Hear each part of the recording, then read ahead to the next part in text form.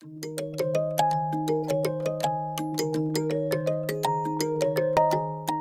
evening, everyone. Thank you for joining us in this event. It's great to see so many of these little tiles coming up on the screen as we start. My name is Ben Price.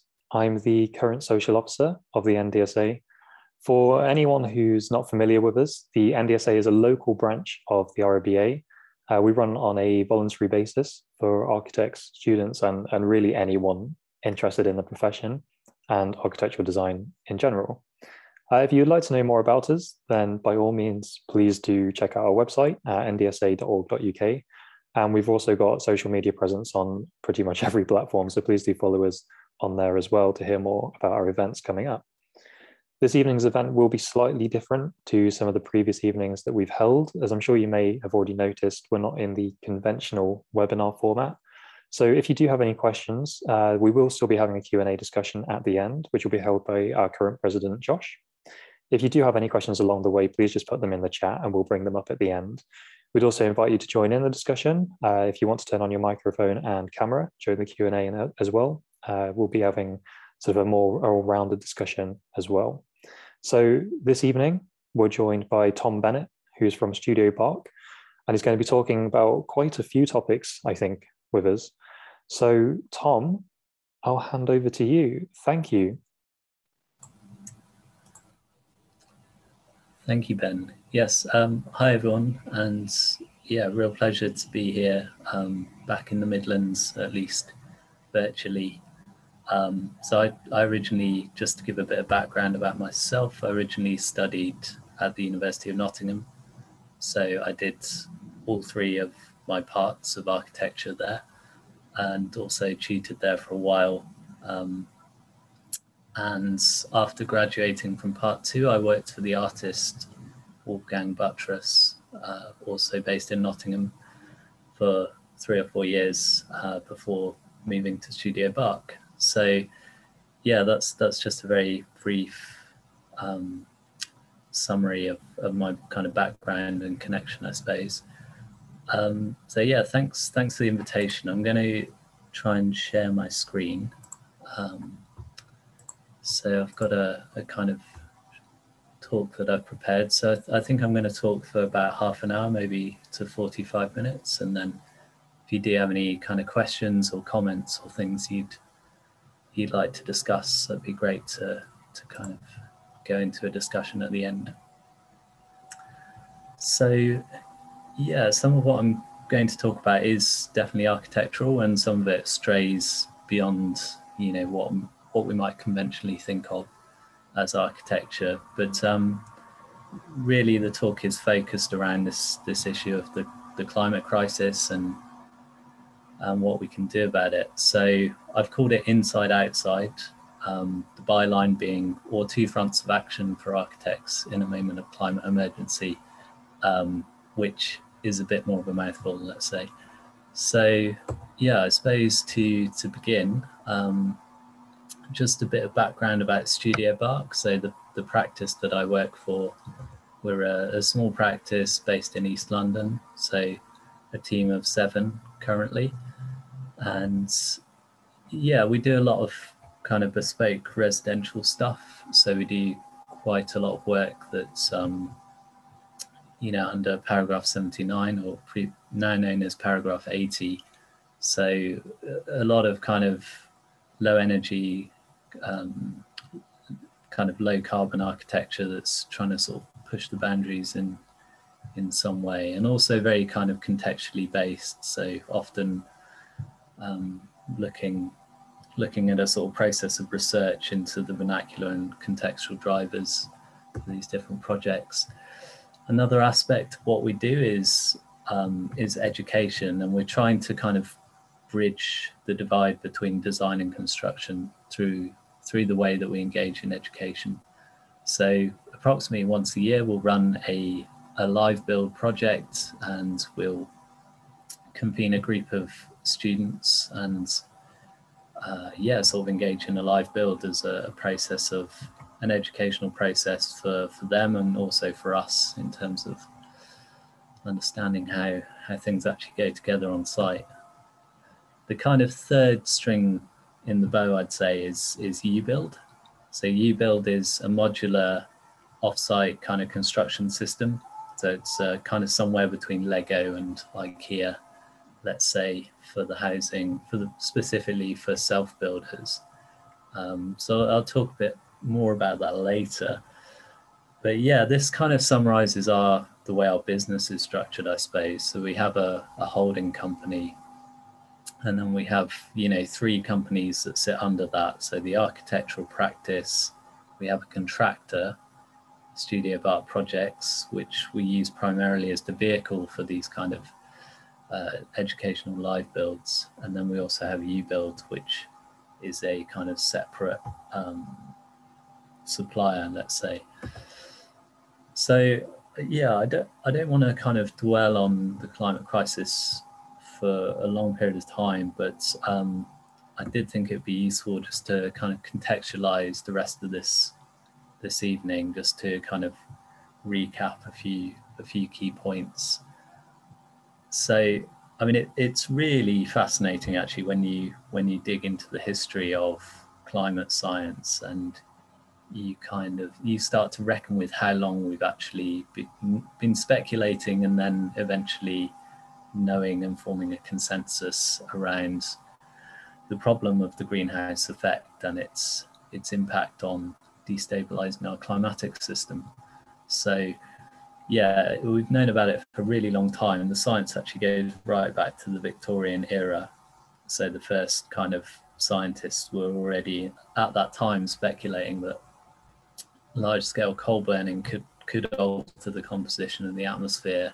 And it was also known, I think 165 years ago, people had already established that carbon dioxide is a gas that traps heat very effectively.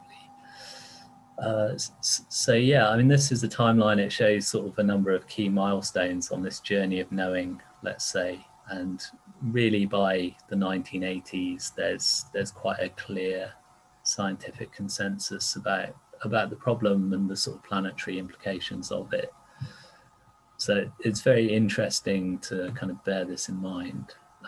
If you'd like to know more about that, I recently listened to an episode of Sustainababble, which is quite an amusing kind of podcast, worth checking out if anyone's into their podcasts.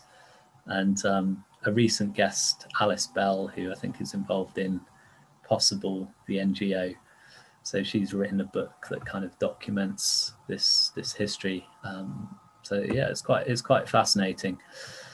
In terms of getting to grips with this, then, I mean, we had the Rio summit was back in the early 90s, and this was, when the United Nations Framework Convention on Climate Change was convened, and world governments began this sort of process of deliberating and ostensibly trying to come to some sort of proposal for what to do about this massive issue. So COP, or the Conference of Parties, that's where world governments get together and they try and figure out agree rather what's going to be done. And so you see there've been 25 of these actually already. COP26 obviously will be in Glasgow later in the year, and yeah, they've been very ineffective in terms of actually sort of doing anything about curbing the emission of greenhouse gases on a global scale. Of course, last month we had the latest IPCC report, which casts a lot of doubt really on whether the kind of targets in the Paris Agreement are even achievable. And so, we've seen over the past 2 or 3 years these very spectacular, kind of catastrophic events that have been supercharged and made more likely by global warming and the breakdown of our climate system. So I don't know if people remember the Eye of Sauron when the sea was actually on fire this year, just these very surreal things. And of course, we're emerging from another type of crisis right now, the global pandemic, but which was, obviously difficult and tragic in all sorts of ways. But the climate and ecological crisis is although it's on a slower burn, let's say, it's just of a completely different scale in terms of what the kind of impacts. So yeah, for roughly a similar period of time as the scientific consensus, we've also had things that have been happening in the world of construction and architecture. So the Centre for Alternative Technology kicked off in the 70s in response to the oil crisis. We had BRE beginning in the 80s, BREEAM, sorry, in the 80s kicking off, and then the Passive House Institute starting their work in the early 90s and consolidating in 1996. So yeah, there's been a green architecture movement. Environmental architecture has been a thing, but it's been in the wilderness, and it, for whatever reason, it hasn't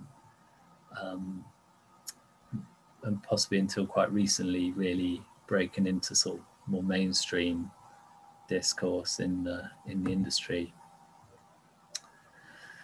So yeah, I suppose in terms of how Studio Bark fits into this, we're seeing ourselves very much in that tradition of environmental architecture, but also trying to push it forward and do new things and take it to new places. So yeah, I'm gonna talk for the next period about some of our work. I think 3 projects. So the Cork Studio. So people probably know CSK's very amazing Cork House. This is kind of like the budget Studio Bark version of that. But we were doing this kind of research at a similar time as the Cork House was also being sort of designed.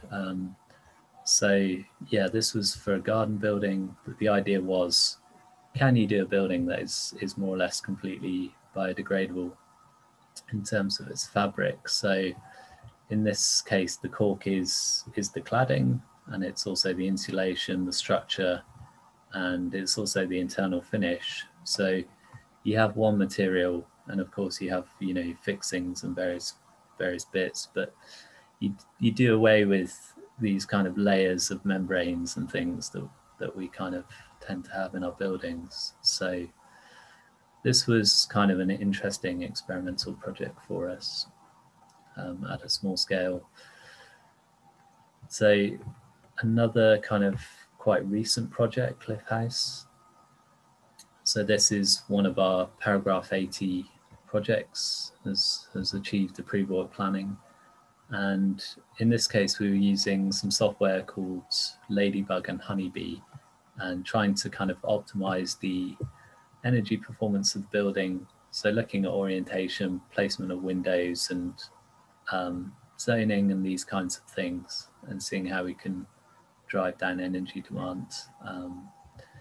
But yeah, of course, increasingly talked about is the fact that operational energy is one slice of the pie, right? So embodied carbon is actually massive. It's potentially half in typical residential projects. So yeah, we need to be looking at that. And if you think about the timescale impact of a project, let's say year 0 is practical completion, right? So at that point, 100% of your carbon impact is embodied because there's no operational consumption that's happened yet. So over time, operational kind of creeps up and embodied becomes less of a percentage of the total. But really, if we're thinking about this window of opportunity that we have to do something about the climate crisis, which is a small and closing window, really, in according to the best science that we have. So when you apply that kind of lens to things, embodied becomes massively important. So in terms of this project, there was, it's a rural site, so you have the luxury of being able to do things with the landscape. So it's a conventional farmland site, and there's an opportunity for tree planting, some rewilding, and for the landscape to become a carbon sequestering element within the scheme.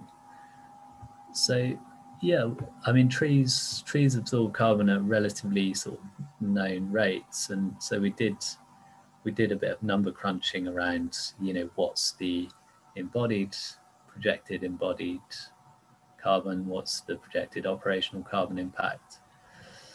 So you can see those in terms of the yellow and red lines on these graphs, and then what is the carbon sequestering potential of these 2,000 trees that are going to occupy this site. And so it's quite kind of interesting just to look at that and the huge potential of landscape, really,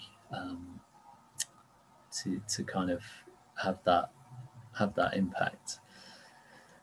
So yeah, the next project I was going to talk about is one that is very much ongoing. So a bit of an experiment that we ran this summer, and it very much builds on those live build projects that we've done over the previous years, which kind of originated out of the University of East London's construction weeks that they run. So yeah, no building as usual. We built a house basically where it's not quite finished. It's getting there, with a team of 12 students. So the kind of idea of this was really born out of a kind of frustration with the way that a lot of development happens and the motives that drive it, and procurement as well, and the way procurement happens, and this kind of division that we sometimes have. So yeah, if you wanted to know a bit more about that, Wilf, who's the kind of founding director of Studio Bark, has done a bit of a talk and uploaded it to YouTube. So if you check out our website, that's the link. You can hear some more specifically about some of the motivation for the project. But yeah, as I was saying, it's very much kind of trying to posit an alternative way of doing things. So the project uses the U-Build system, which is, yeah, as I mentioned, it's CNC cut, flat packed, kind of self-build system.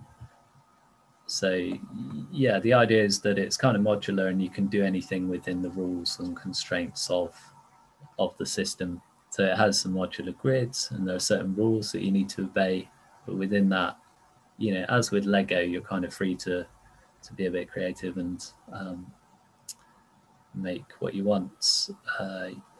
Yeah, it's all set out according to standard sheet sizes, so it's reasonably efficient in terms of the percentage of the sheet that you're using for parts when it goes through the machine. So another key thing about it is because it's mechanically fixed, so all of these boxes bolt together. So it's designed in a way to kind of be dismantled. So it has an element of that circular thinking kind of embedded into the system. So yeah, that's the constructional approach for this project. These are a couple of photos of the model. So Nest House itself is a home for a couple who have mobility issues and are getting on a bit in life. So it's this kind of square donut with a small central courtyard, and it's all on one level and it's planned around kind of mobility. So another kind of interesting thing about the project is there's no concrete in it. So the foundations are these kind of jack pads on compacted hardcore, and all the retaining walls are reclaimed sleepers. And then, so yeah, here you can just see the kind of subframe going in, and then the U-Build boxes for the floor kind of arriving. So yeah, the floor is built on top of the subframe, and then the walls kind of start to go in, and then installation of the roof boxes.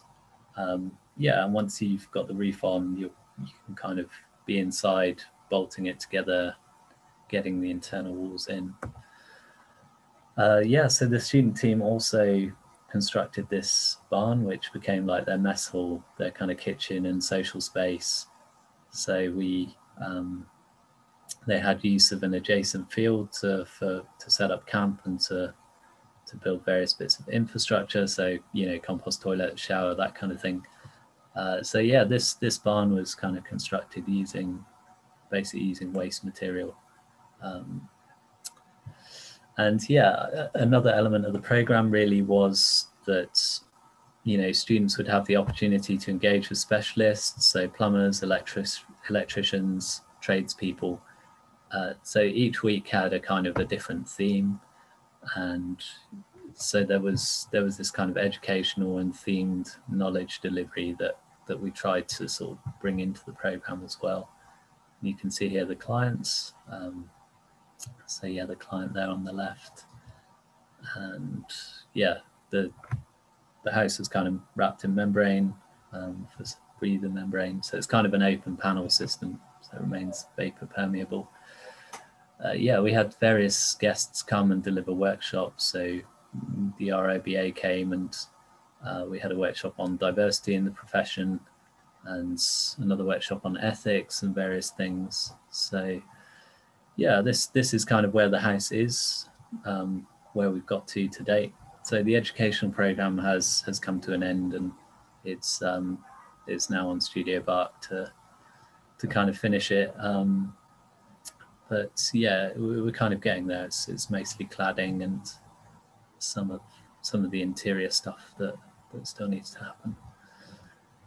But yeah, I think for us, one of the sort of main, positives really of this kind of thing was just bringing this group, quite a diverse bunch of, students from different backgrounds. Also, they weren't all architecture students, so there were some engineers and people coming from slightly different perspectives. So yeah, and they've come together and done this quite significant thing, and yeah, hopefully had a memorable experience and made some good friends.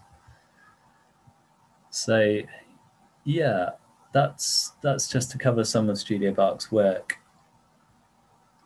For the next section, I was going to talk a bit about activism and what we mean by that. So yeah, just to begin with some definitions. So I think we probably all know what a protest is. So a protest can be static, it can be at a place, or it can be a march. It can be a mobile thing. Civil disobedience is a slightly different thing.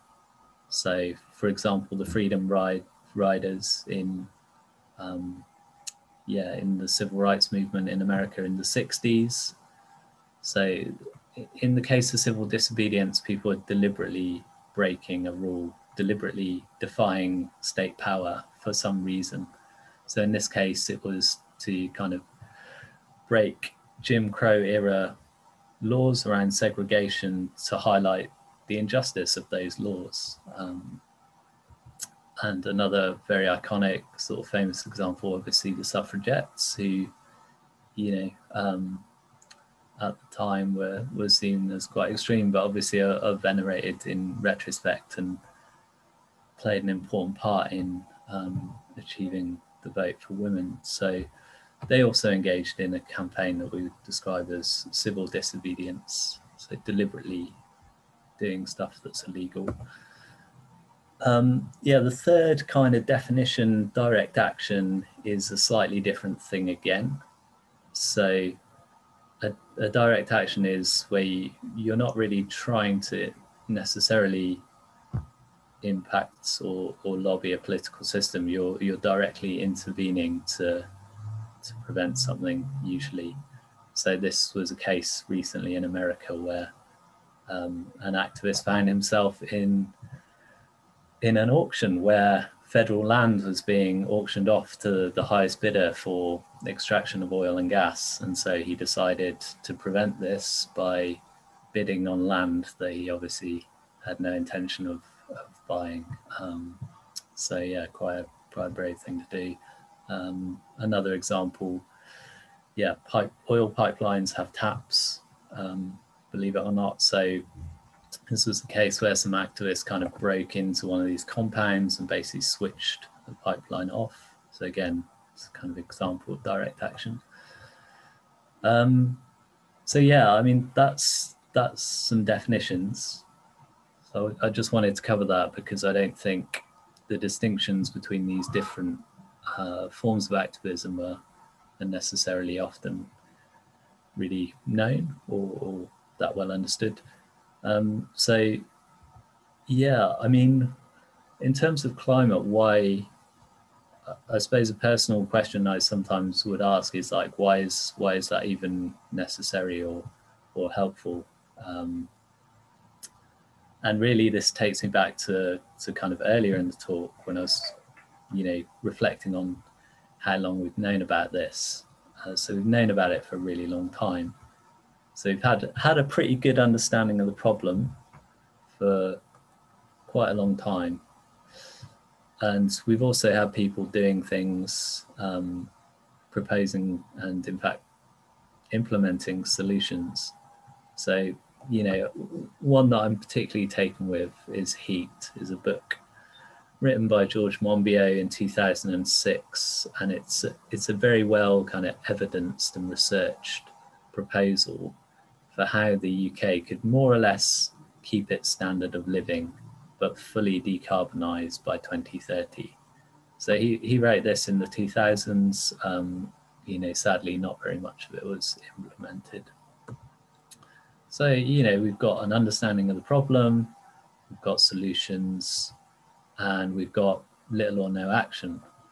And really, I think this is because there's a missing third ingredient, and that thing is mandate. So we need an understanding of the problem. That's obviously the starting point. But then we need the mandate. We need like impetus at a societal level, some kind of commitment or, resolve that things actually need to change. We need to not only find solutions, but implement them as well.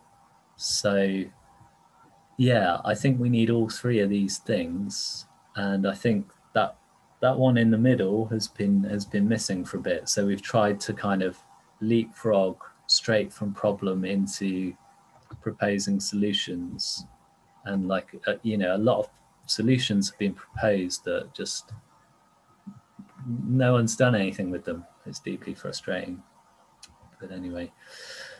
So I think I've only kind of recently come to that way of like understanding it or structuring how I talk about it. But I think intuitively, I think I've always had some intuitive sense that that's what's going on, and the role of activism is to therefore, elevate the issue in order to build a mandate. And of course, there's kind of a scales, right? So big oil have pumped a lot of money into think tanks who've cast a lot of doubts, unreasonable doubts about whether climate change is or isn't happening, whether humans are or are not responsible. And it's been very successful, unfortunately. So kind of activism is as I see it, like a counterbalance to that, those unaccountable forces that are trying to prevent change and to guard their own sort of narrow short-term interests. So my own kind of brush with activism, I suppose, my first encounter with it was while I was at university in Nottingham. So I was involved in various student groups, and with some of those people attended the Camp for Climate Action in 2008. So the government at the time were proposing a new coal-fired power station at Kingsnorth in Kent, which sounds quite mad now, but somehow they thought that was a reasonable thing to do 10 years ago.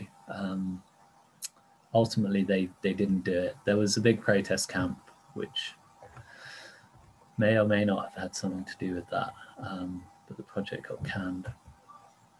So, yeah, when I think back to that period, I think there was quite a lot of stuff, quite a lot of good things were happening then. We had the Climate Change Act came in 2009.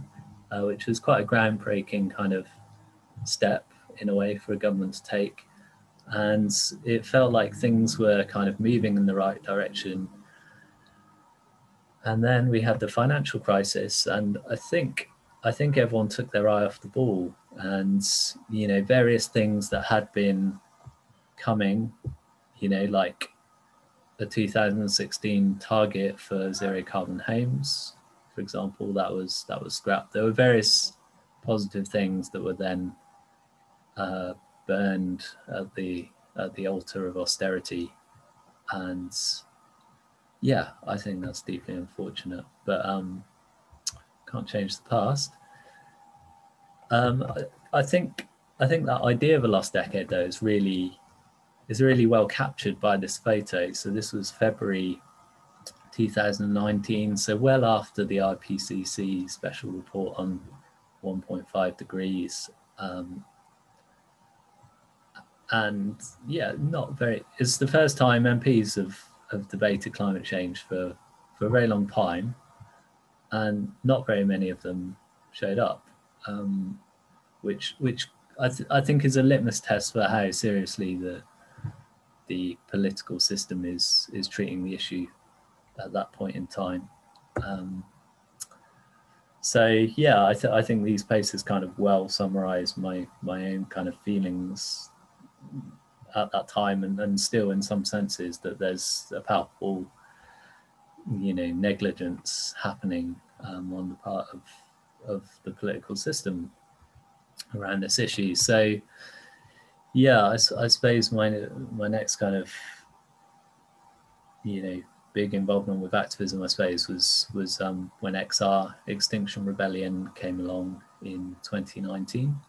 So they have three kind of aims, which is around acknowledging the problem. So having governments declare that it's an emergency situation and work to educate the public about that. The second aim is around setting an ambitious kind of target. So being really, really ambitious about the targets that we're setting. And I think whether you think that's possible or achievable, it's what it starts to do is get us to think about decarbonisation as something that we need to start thinking about and start doing, rather than kind of constantly kicking into the long grass and saying, oh well, yes, 2050, 2100, we'll think about it then. And then the third aim, which I think is really important, is calling for a citizens' assembly on this. So a citizens' assembly is a deliberative, expansive democratic process where you select a representative sample of the population by sortition, and they go through this kind of process where they get input from experts and advisors, and they deliberate and they come up with solutions and vote on those solutions and ratify a program at the end of the process. So dealing with this is going to be an upending of the entire way that our society works. So personally, I think there's a real need for democratic buy-in into that process, and this could be a good way of doing it. Yeah, so XR April 2019, I expect that was on people's radars at the time, but it was a massive thing, and I think it surprised a lot of people at just how much uptake it had. And going back to this idea of a lost decade, I think a lot of people were wallowing in private despair, and this was finally an outlet where people could express their frustration, really, that the government was not taking this seriously. So yeah, one of the things to say about XR is they were obviously occupying public spaces, including bridges. And one of the things that enabled that to happen was the fact that a certain number of people were willing to stay there until the police carried them away. So, I think if no one had been willing to do that, the police could have shut the protest down much sooner, and they wouldn't have had the impact that they did. So, I saw people taking that step and decided that I was willing to be in that situation as well. Yeah, so ultimately I got prosecuted for that, and unfortunately my defence didn't go so well. But I am appealing, and the reason I'm appealing, actually, this is a bit of a digression now. So the Crown Prosecution Service have various guidance that they look at when they decide whether or not to pursue particular kind of cases and this sort of thing. And there are a lot of people that get arrested and things like that, and they never go to court. The CPS decide not to pursue it. So part of that is a public interest test. And actually, the CPS guidance around this says, I mean, this is a direct quote from the guidance, and it says that criminal prosecutions are really about dealing with violence and intimidation. Now, XR, as some people may know, is a very explicitly non-violent group. They have a very strict code around non-violence. So, yeah. But I mean, if we think about the impact, or what was the impact of that, there was a lot of media coverage, and I think that's partly because the media was kind of fed up of Brexit by that point and ready to talk about something else. But it did get the issue on the agenda, on the media agenda, political agenda, and of course, hot on the heels of that 2-week period in April, we had the UK Parliament declare a climate emergency. And I was talking about the Citizens' Assembly, but a number of select committees did actually last year, I think, convene a Citizens' Assembly. It was called Climate Assembly UK.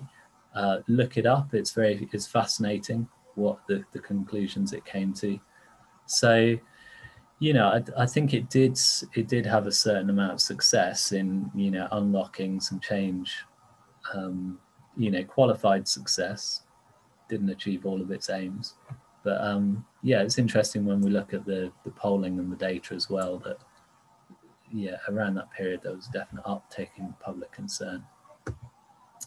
And I think this was a pivotal moment.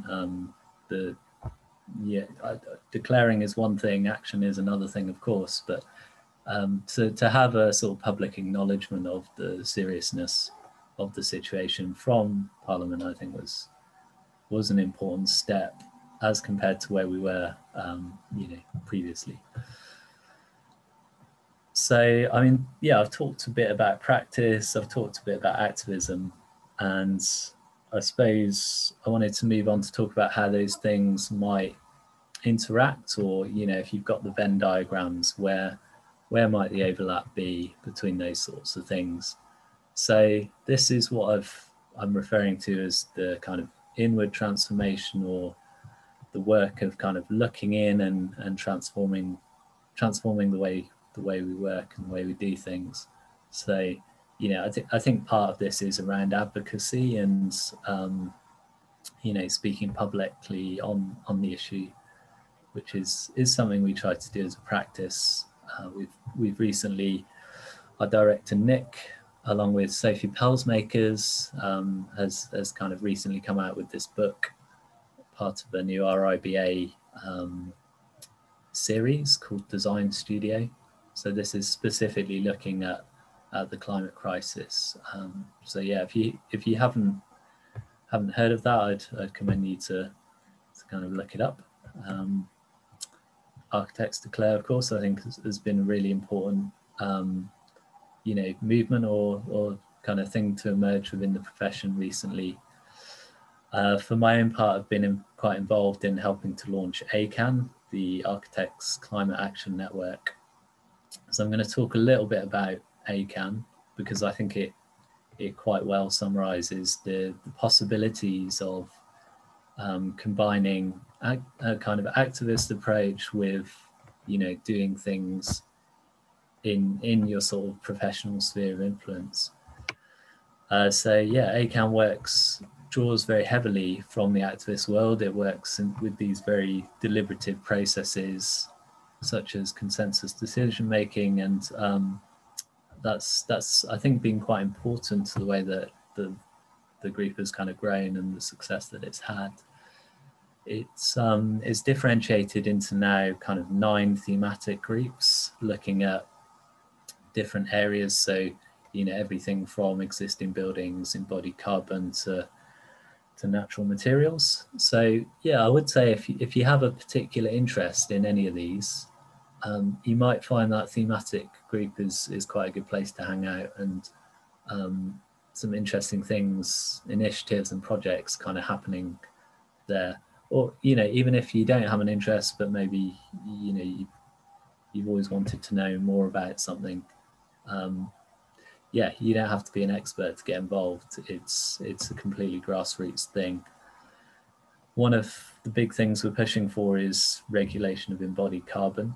So if it's half of impact, then why is it completely unregulated when obviously we do have a certain amount of regulation of operational carbon? So yeah, we're pushing for that and proposing a new Part Z, which interestingly, this was recently picked up by the Embodied Carbon Working Group headed by Simon Sturgis. So they've gone ahead and drafted this to, you know, to show legislators what it would actually look like in practice, and I think make it appear more achievable through that effort, which it is very achievable. It could be done. We're also looking, the education group is very active. So there are ACAN groups in various schools of architecture around the country. And we've had some really good workshops that the education group have run with heads of school and tutors and so on. So I think that's been quite positive. And yeah, we're slowly accumulating a kind of resource on our YouTube channel. So the kind of circular economy series was very popular. Yeah, so if you're interested in that, do take a look. And yeah, but like all sorts of random things have come out of ACAN. Like we did this thing called Architects Admit at Future Build. So we had a confession booth, and we encouraged architects to confess their work-related environmental sins. So it was kind of, you know, fun on one level, but also serious in terms of trying to diagnose, you know, what are some of the things we're dealing with as individuals and collectively as a profession. So we're also kind of backing other initiatives that are kind of happening. So the Climate and Ecological Emergency Bill, which is another thing that's come out of XR and is being proposed in Parliament. We're kind of backing that. So yeah, that's kind of a bit about ACAN.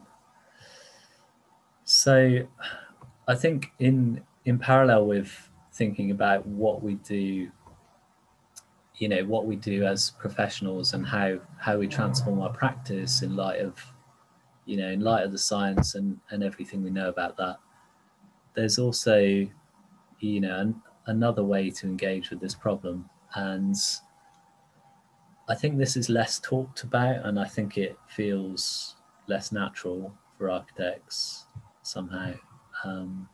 Maybe it goes against the grain a bit, but I think it's another kind of powerful way that we can use our agency and engage with this situation. So yeah, I don't know if anyone's read this book, but it's a really good reference for understanding kind of the root causes of the situation we're in. And yeah, in the book, Naomi Klein, spoiler alert, has 2 sources of hope. So one is the transformation in renewable energy, and particularly solar. So the crashing price, increasing efficiency of solar energy. And the second is what she calls blockadia. So yeah, I'm going to talk a bit more about blockadia. Yeah, so this was again a Studio Butt project we ran as part of a construction week. And the idea was that you could get a load of U-build boxes and modify them slightly and use them to build installations in public space. And the purpose really of that is to try and hold that public space and to, you know, to have some infrastructure at a protest site. So in particular, if you have a platform and it's above head height, it's above say 2 meters, then it becomes more tricky for the police to take it down. They have to be careful about how they do that. They probably have to get a risk assessment. It takes a bit of time. So yeah, we set the challenge to some students of, you know, using these modules to construct various different towers and installations that would kind of meet that requirement of allowing a person to be at a certain height. And so yeah, this kind of idea was taken up by XR in October 2019, and it was crowdfunded, crowdsourced. Some boxes were cut and delivered to Trafalgar Square, and yeah, it was quite amazing to see complete strangers coming together and engaging with this idea in quite an intuitive way. This was actually a video. I tried to find the video, unfortunately couldn't, but yeah, it is quite fascinating to see as a kind of, you know, experiment with public space of you know, dumping these boxes there and seeing what people would do with them. So they were used to create various structures, and yeah, it was fascinating to look at the different ways that people interacted with those. There was a stage, so George Monbiot on the left and Orbital doing a gig on the right in Trafalgar Square.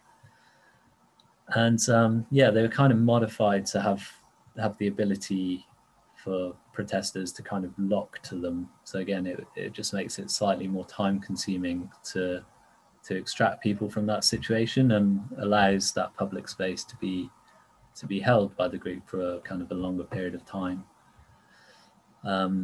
Yeah, and protest architecture, I suppose, can also be iconic in a way. I think there's something quite iconic about this photograph. So that's Nick, who's obviously one of our directors, kind of stood on this tower in Trafalgar Square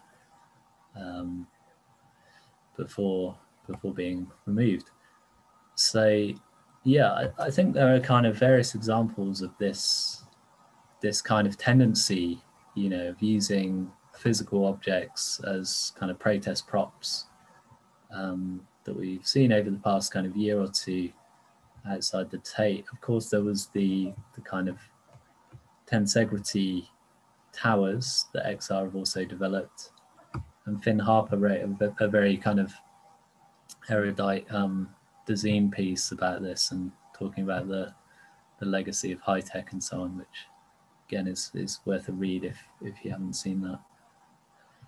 And then yeah, further afield in Hong Kong, there have been also some interesting examples of you know, how people harvest materials from the site of a protest and use it to modify the urban realm to make it amenable to protesters and not very amenable to the militarized police there. So yeah, so those are really some examples. I'm getting to the end now, conscious that I've been talking for a while, so I suppose I'll just try and draw this around to some kind of point. So I think we need to understand architecture and what we're doing in a broader context that, you know, is part of a bigger thing called the construction industry, and it sits within the economy and the political context. And I think we need to be really aware of that. I would add that this diagram is not to scale. So yeah, in terms of inward looking, I think you know, we need to get our stuff together and think about how we transform what we're doing and how we transform the way we practice. And I think groups like Architects Declare and ACAN are doing a lot of that stuff, and of course Letty as well, been really important in this space, and the ROBA of course as well, with the 2030 challenge and so on. So I think that's one aspect of what has to happen. But yeah, and I would say, sorry, this is a very terrible sketch, but I hope it communicates the point.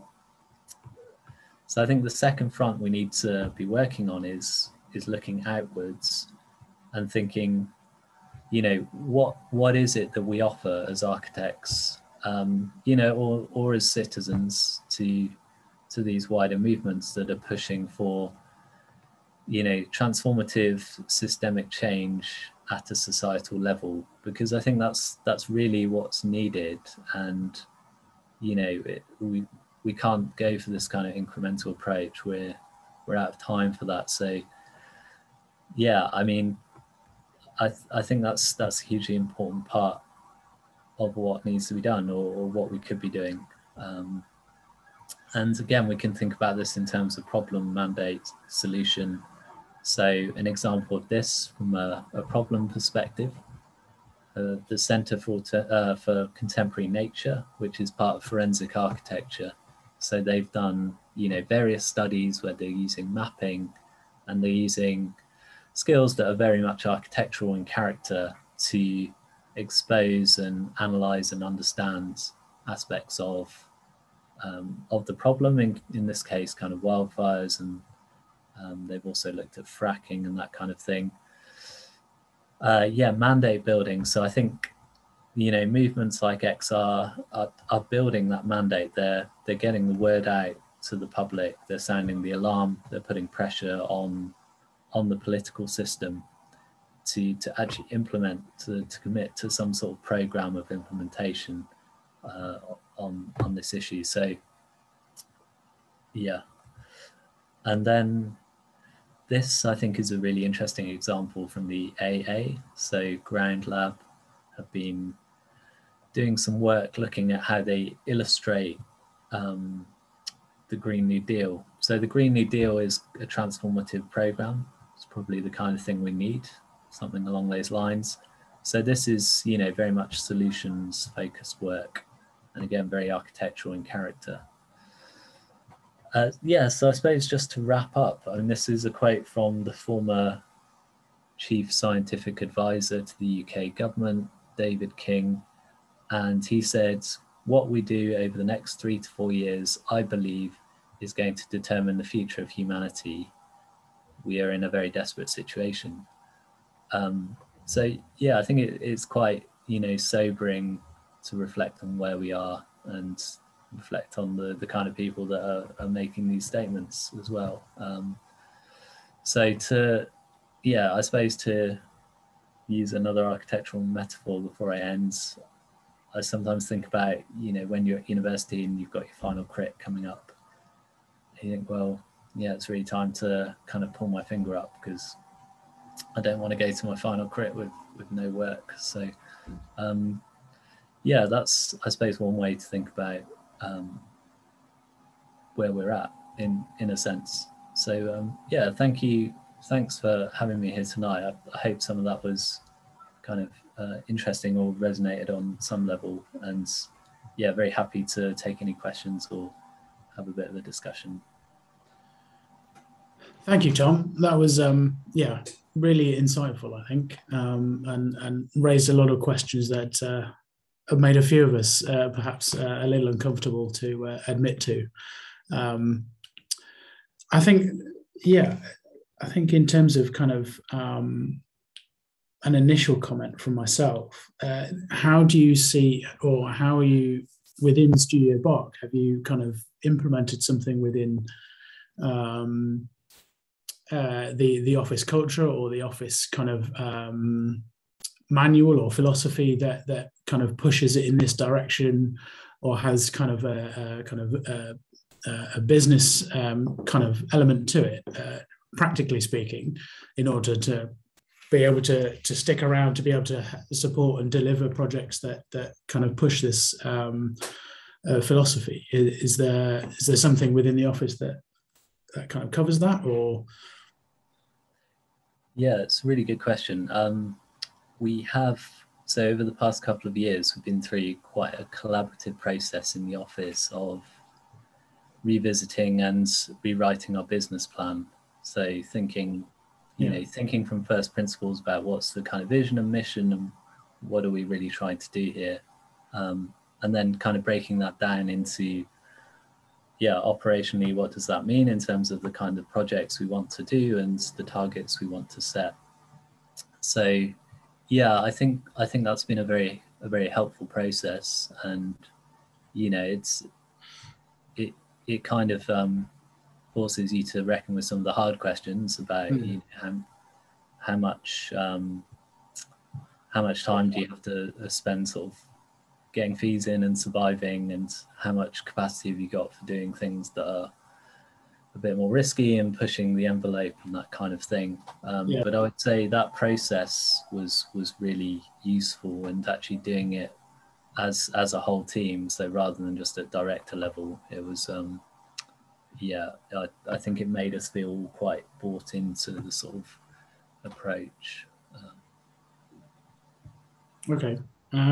So I'm going to allow you, I think it would come up with a statement saying, I'm requesting you to unmute, but it's entirely up to you. If you would like to join in and if you've got questions, then by all means jump in. And I've got one, Josh. Yeah, go ahead, Mick. Great talk, Tom.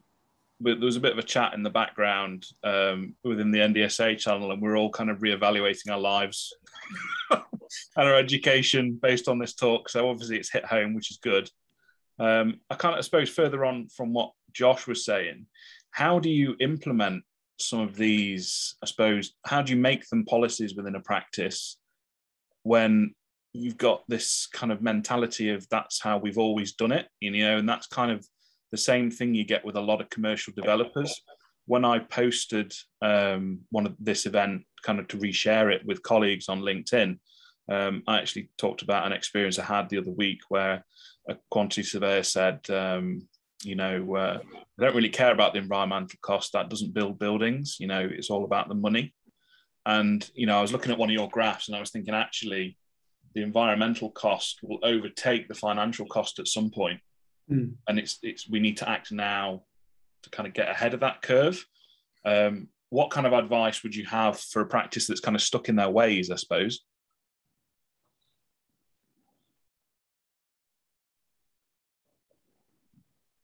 You're muted, Tom.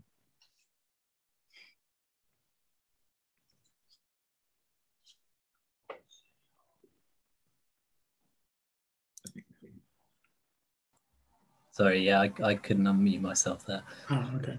I think you've raised a few really good points there, and I suppose in terms of the practice, like the practice itself, I'm quite privileged to be with a relatively small group of people that are all reasonably on the same page about things. So it hasn't been a big fight, whereas I've got colleagues in ACAN who are at practices that are a bit more business as usual, and struggling to kind of make their voices heard and like agitate for change.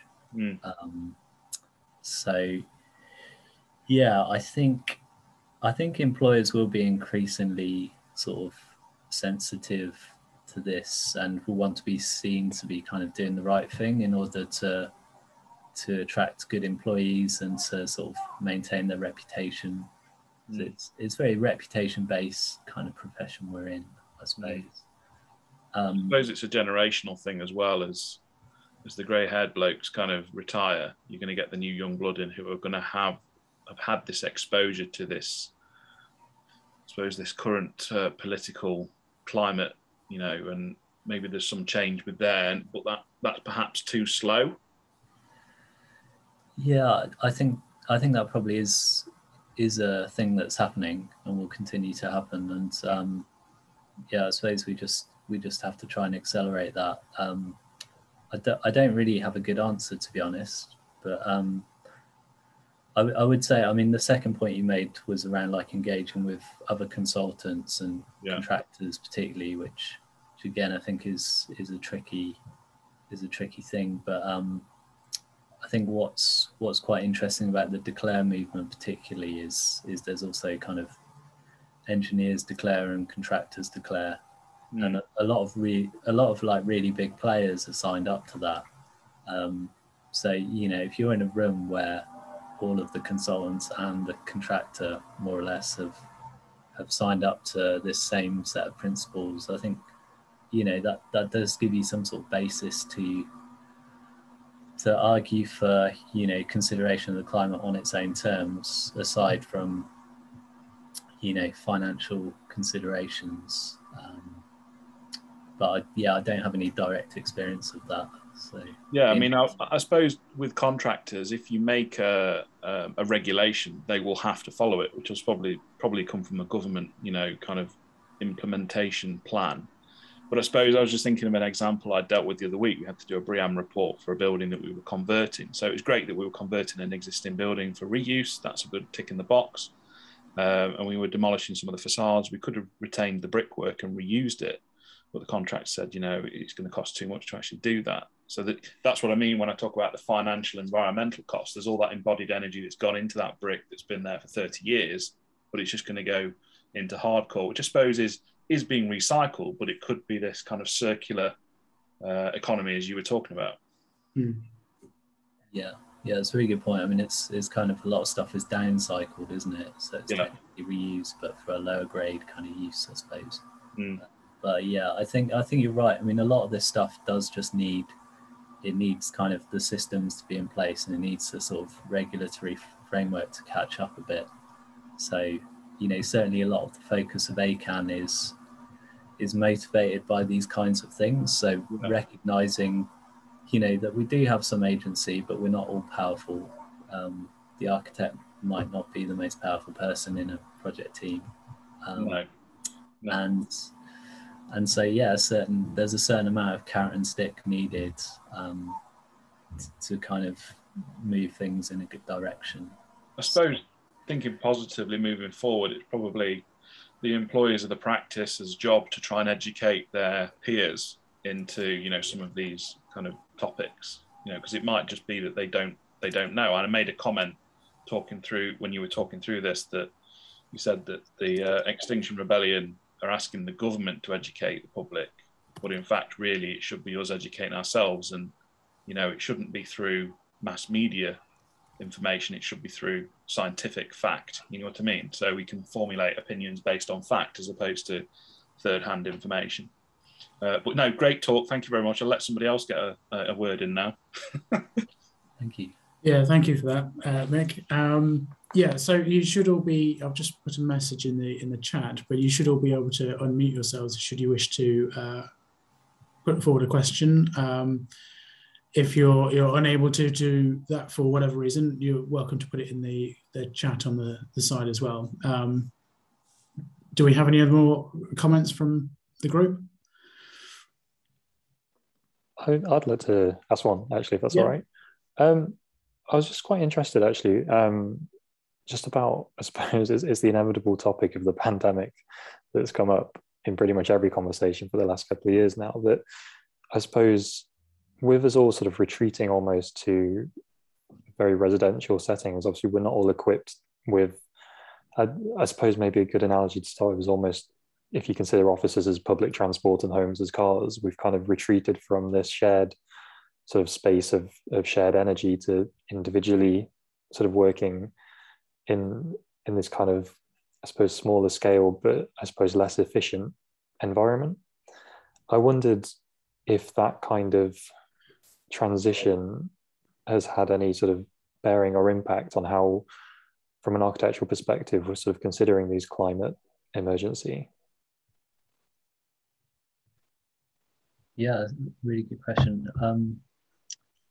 I mean, I suppose one way to respond to that, I mean, I think that increasingly there's recognition about the importance of retrofits and the fact that, you know, we've had a few programs from the government on this. So we had the Green Deal, we had more recently the Green Homes Grant, which was recently given a very bad review by the National Audit Office in terms of being like a very poorly planned program. So yeah, I think the pandemic has highlighted the importance of that. It's something like between 15 and 20% of our global emissions of our national carbon impact is on heating homes, and obviously something like 80% of the buildings we'll have in 2050 are the ones we've got now. So that, to me, that feels like it needs some sort of large-scale infrastructure intervention by the state to kind of make that happen. And very interestingly, there was a campaign launched yesterday called Insulate Britain. I don't know if people have heard about it. I saw a headline. So again, they're kind of pushing for that. I mean, ACAN are pushing for that. We've launched something called Householders Declare, encouraging every household to sort of sign up and put pressure on Alok Sharma, head of COP. So yeah, I suppose that's only one aspect to your question, maybe. But I think it's the pandemic's really highlighted how key that is as an issue for us to kind of reckon with. I don't know if that kind of spoke to what you were getting at. Or... Yeah, no, I just find it, I think it's a really interesting topic in general, and I find it even more sort of interesting. Obviously now we're quite, well, now sort of transitioning out of this sort of siloed thinking, but I suppose it was quite fascinating to see that there was a lack of, say, like cars on the road, and we saw actually benefits coming through. But obviously there was, I suppose, a balance to be had with less travel but more inefficient working spaces. So I do find it quite interesting. Yeah. So no, thank you for your answer, and thank you for your talk. It's really interesting. There's a couple of questions in the chat that I'll read out. One from Adam Caffrey. Thank you for a really insightful talk. You mentioned the lost decade after the financial crisis. Do you fear a similar effect after the pandemic? Or, I mean, there's a lot more accessibility via social media nowadays. So maybe that would have a balancing effect. But what are your thoughts, Tom? Yeah, I think it's something we've got to watch. It's something I'm worried about, definitely. I think there've been these moments of relative awakening. So I'd say the 1970s, the oil crisis. We had the early 90s, we had the Rio Earth Summit and all the stuff that happened around that. 2008 Climate Change Act, and then now sort of 2019, we've seen unprecedented sort of protests and media coverage and government making the right noises. So I think it's a risk, but yeah, I'm hopeful that there's enough momentum that we're not going to kind of reach for the snooze button again. We don't do that. Yeah, hopefully that will not be the case. And as I say, I think compared to 2009, there's a lot more social communication available to share that information and put pressure on via maybe not physical protests, but digital protests as well. So hopefully, I think you have to have some level of hope in this rather than. Yeah, absolutely, and I think maybe this isn't a particularly hopeful point, but I mean, we are seeing kind of impacts in a way that we weren't before. So it's just, on a physical level, it's much harder for, for people to get all. It's a bit more present. So yeah, I'm also hopeful that we won't just, we won't take our eye off the ball in the same way that I fear did happen previously. Yeah. There's a general comment from Sue that apparently only 1,000 people have signed the household declares so far. So I would, definitely urge people to go and have a look at the ACAN website. I've left a direct link via our website in the chat for people who can follow that through on our resources page. And I haven't seen it, but I assume there's a link to the households declare via the ACAN and the architects declare pages. Yeah. I've got another question for Tom, Josh. Go for it, Mick. So I noticed as well in the attendees this evening, we've got a few academics from Nottingham Trent and University of Nottingham, which is good. I suppose you touched on education, but you didn't really kind of expand. Obviously, you've done those projects with, I can't remember which university you said in London, which are great. You know, how do you see this rolling out? What do you think the RIBA should do with regards to that? We do, as the Nottingham and Derby Society of Architects, also sit on the Regional Education Board. You know, so you know we have that chance to have conversations on this. So it'd be interesting to hear some more about that. Yeah, definitely. I think in terms of like specifically addressing the kind of construction programs and that kind of thing, I think this is something we are seeing more of. So I think various schools are doing kind of variations of this. But you know, I mean, in terms of the program we did this summer, we had 12 places and we had over 100 applications. Right. So I think there's a huge demand for this kind of thing among students, and yeah, so it's something that could be expanded, and certainly the kind of no building as usual program, we're trying to move that into a place where it can be kind of like a franchise or something that like a template that people could pick up and apply elsewhere. And so, you know, we wouldn't need to be involved, but yeah, I think it would be a positive thing to see more of that happening. So yeah. Thank you. Any more questions from the group? I noticed when I mentioned academics, Aisha's actually put a question in the chat. Yes. Thank you for that, Mick. So one question from Aisha. How do you think the business as usual practices could do to begin to transition to incorporate the RIBA Climate 2030 into their design ethos? For some, I would imagine it is a lot to think about. Sorry, I've just completely garbled that, Aisha. What do you think the first hurdle could be, and where could they go to get support? Great question.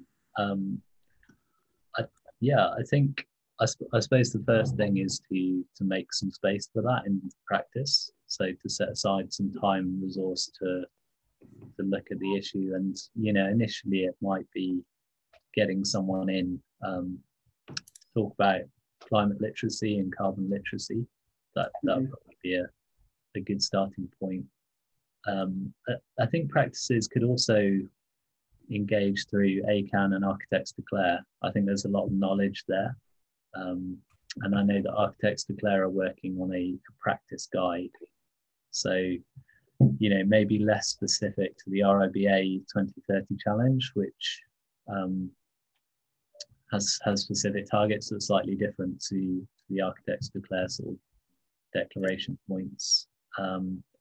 But yeah, I think there are a lot of resources out there. So it's, you know, it's for practices need to decide whether they're in a position to sort of structure and digest those and begin to weave them into their processes, or whether they might need some help with that from consultants. I suppose on one level, it's certainly for kind of perhaps a medium practice where they have different. They will focus on different sectors or have work in different sectors. It would be a case of starting with the perhaps quote unquote easiest area and honing that, and before moving on to a more difficult typology of building, perhaps, or different for domestic housing compared to infrastructure. I think going in cold feet on infrastructure might be a bit of a challenge, although it's not without its it's one of those that could also be looked at and does need to be looked at. So maybe it's how they approach it within the office practice as well, and where they choose their starting point. Yeah, absolutely. And I suppose just to add to that, there's quite specific training for different kind of typologies or different types of work, I suppose. So, if a practice is doing a lot of retrofit, there's the kind of past 2035 and retrofit coordinator kind of trainings, and if it's more residential or cultural buildings, then maybe just sending someone on the passive house course, that might be like a good starting point. I think also along with the 5 mandatory competency that came in this year for chartered architects, the climate literacy one will be coming in next year, and I think that will then increase people's awareness generally and allow them to better understand the situation getting more involved, hopefully. Yeah, that's a really good point. So I suppose the way the profession is regulated is slowly shifting as well. Okay, there's a general comment from Paul. Are you aware of anyone within the RIBA who is acting as a champion for this in terms of changing the narrative? I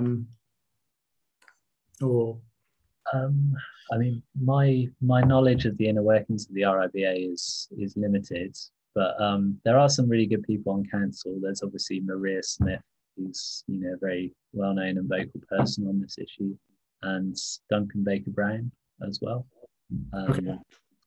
Yeah, you have people like Mina Hassman, who is, I think, maybe chair of the Sustainable Futures Group. So they're doing quite a lot of good work. So yeah, I think there's a lot of people with some, very sincere intentions who are doing a lot of good work in the RIBA at the moment. Okay, great. Those are what I know about. Yeah. I've got a final question, Josh. Okay, one final question from Mick, and I think we'll close this session. And I suppose this isn't just to Tom. This is, I suppose, to everybody that's in attendance. Obviously, Nottingham decided that they were going to target 2028, 2 years earlier than everyone else, and there seems to have been something in the press the other day saying we're on target, which I don't really understand how we are, because I've not really seen anything positive. So Paul's mentioned greenwashing. I assume this is probably just greenwashing, but has anyone actually seen us getting towards that target with positives? Because obviously there's a lot of demolition happening, there's a lot of building happening, and I'm not necessarily seeing buildings made of cork. Yeah, somehow I don't think the rebuilding the Broadmarsh out of cork is quite there yet. I don't know. You've got to see some of the designs, Josh. Are you aware of that, Tom? I suppose have you seen anything or come across anything, being a former Nottingham citizen? Yeah, I suppose I'm less ear to the ground probably than some people on the call, but I did, interestingly, at Future Build just before the pandemic. One of the panels was it had Etienne Scott, who's obviously quite involved in XR, and is a Nottingham resident, and it had Alan Simpson, the former MP, who I think is quite involved in green initiatives in the city. So they definitely spoke about it. I can't quite remember the ins and outs, but yeah, that talk might still be available somewhere. Yeah, no, that's positive, because I've heard of one of those names, but the other I hadn't. So perhaps there's a conversation to be had following this with them. And there's also, of course, like Blueprint and Igloo, headed up by Nick Ebbs. They're doing some interesting stuff. Around this, and so yeah. But that's as much as I know at the moment. Well, the funny thing was the image on the front of this headline was a picture of 3 trams, and whenever they talk about anything to do with the environment in Nottingham, there's always a bloody picture of the tram. Which, it's successful. But better than nothing, I suppose. There's a bit more to it than just the tram. yeah, certainly.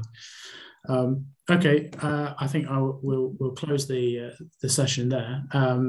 Thank you very much, Tom, for giving your time and joining us this evening for your presentation. It's very insightful and plenty of food for thought. And thank you to Ben, our social secretary, for coordinating this particular evening. I think we've got a couple more events next week, one next week and one the week after. Next week is with David Ames, who's going to be talking about Letchworth Garden City and the concepts that were explored there and how they might assist in a kind of a post-pandemic environment, built environment. For 2 weeks from now, or 2 weeks on the 28th, we'll also have a talk from Planning Design in Derby, who are going to be looking at the environmental, economic and social benefits of restoration and refurbishment of key structures around the cities, our cities. So those are coming up for Nottingham for this month, sorry. So by all means register for those if they strike a chord. And yeah, I think that's everything. So once again, thank you, Tom, and I hope to see everyone in the near future. Thanks for having me. Cheers. Thanks, Tom.